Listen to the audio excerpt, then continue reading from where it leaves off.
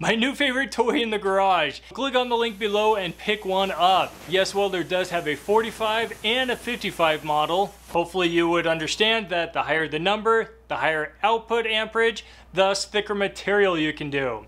This is the 65DS and it says it can do up to a 5/8 inch clean cut and an inch thick rough cut. Now, I don't even have an inch thick material tested out, nor do I ever even weld that thick or need that thick of material. I do have a couple pieces of 1/2 inch that we'll test out. Does come with an air water separator, which is always nice, especially those high humidity areas. It does say that it comes with an internal regulator as well that is preset.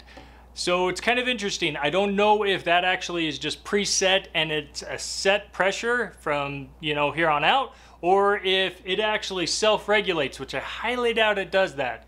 So either way, I'm gonna set the pressure on the back just to what I think, should be with the thickness materials I'm doing and the amperages. Only one DINS connection for the ground clamp, and then all of the other connections for the plasma torch are all one way, so you can't really screw it up. You got the one for the air, one for the pilot arc, and one for your trigger. So, like I said, 3 connections, but can't really screw it up. Super nice extra long leads. This is about a 12-foot plasma torch. Dual voltage, always super nice to have that ability, in those instances where you've only got 110 power, or if you got 220 in your garage, you can do both. You can do up to 45 amps with it just on 110, so that would probably get you easily up to 1/4, 3/8 inch. Might be plenty just with the 110 house power. Some of the other features it has is a 2-touch and a 4-touch. I'm just always used to 2-touch, and so I keep it on that. This one is what they call an air check, and really all it does is just open up the solenoid and lets air pass through it.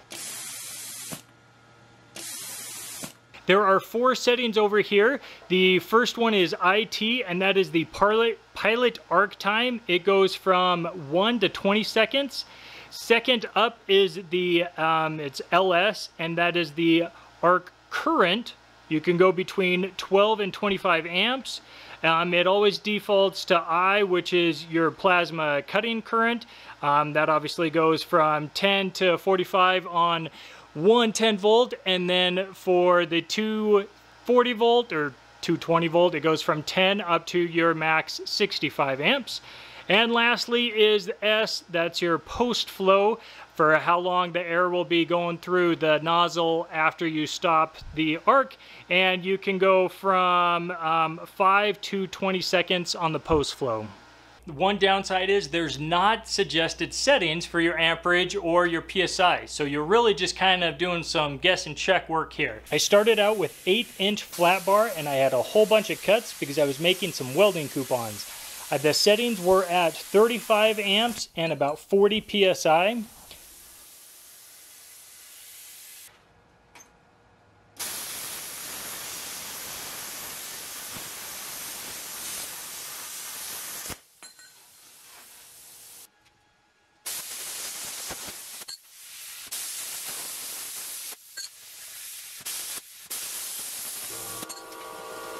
Next, I bumped it up to 1/4 inch, and the settings were 45 amps and about 50 PSI.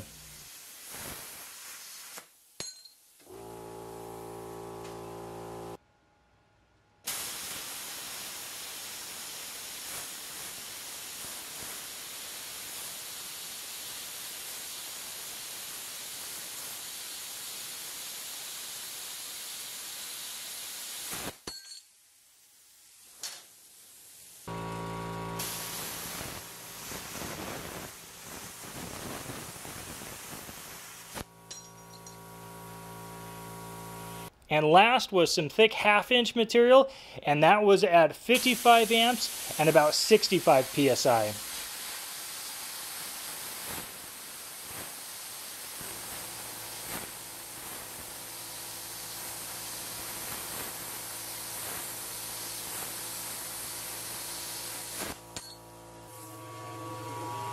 There you have it, the 65DS. So just a couple things before I end.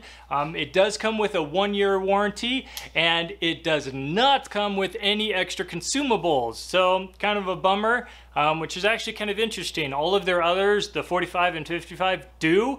So I'm not sure why they didn't throw any in this one. And that's it for this one. Thanks for watching. We'll see you next time.